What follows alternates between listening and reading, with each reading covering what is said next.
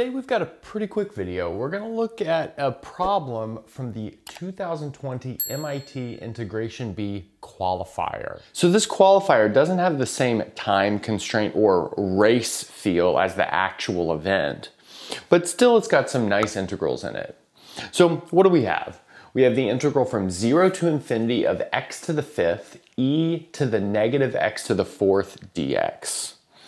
And really there are two ways to go about this.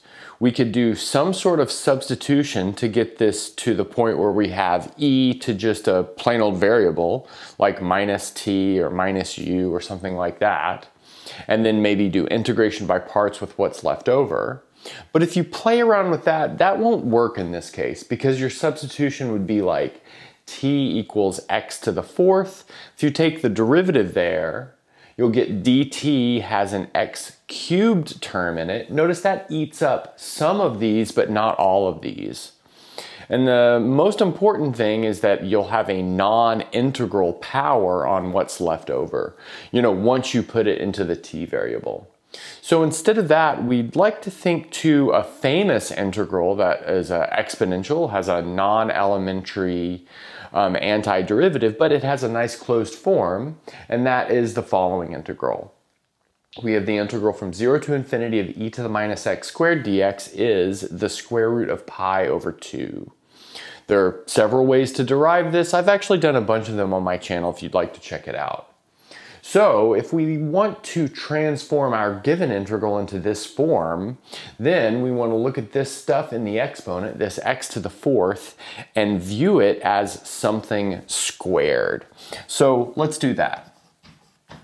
So let's set x to the 4th equal to t squared.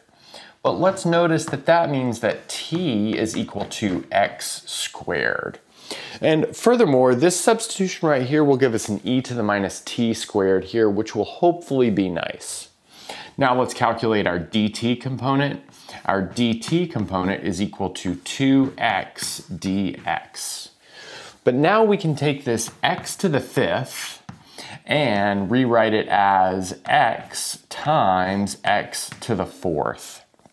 And that's actually really good news because we can take one of these x's and fuse it with the dx and replace it with dt, and we'll take the other x, this x to the 4th, and rewrite it as t squared. But in order to make that process a little bit more obvious, let's take this dt equation and rewrite it as x dx equals 1/2 dt.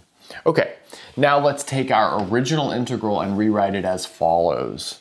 So we have the integral from 0 to infinity, and then we'll have x to the 4th, e to the minus x to the 4th, and then we'll have x dx. And now we can make all of these replacements. Hey everyone, before we finish this video, I'd like to take a moment to thank our patrons. The channel is possible because of their generous support.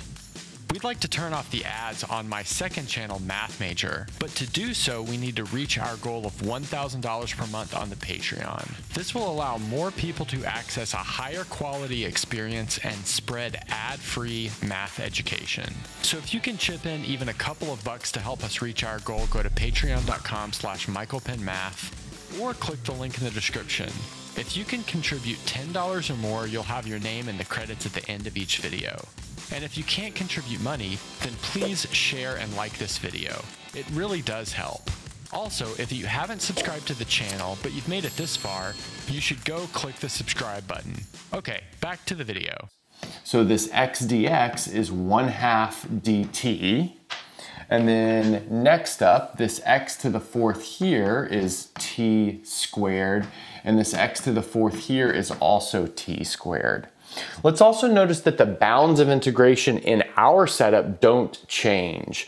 That's because if x is equal to 0, t is equal to 0, and as x approaches infinity, t also approaches infinity. So that's good news.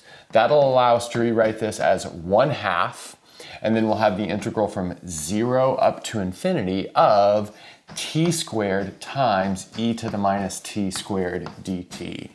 Now we have to figure out how to evaluate that leftover bit. But we can do that with integration by parts.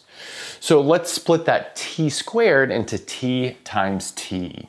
So we can write this as 1/2, and then we'll have the integral from 0 up to infinity of t times t e to the minus t squared dt. Then, like I said, we'll use integration by parts. So let's take u and set it equal to t. So that tells us that du is equal to dt. And then next, we'll let dv gobble up everything else. So dv will be equal to t e to the minus t squared. So it's a little bit more complicated of a choice for our differential part, but it works in this case.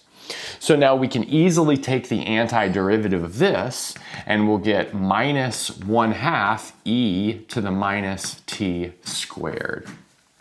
Okay, now we can use our standard integration by parts formula. Let's recall what that is.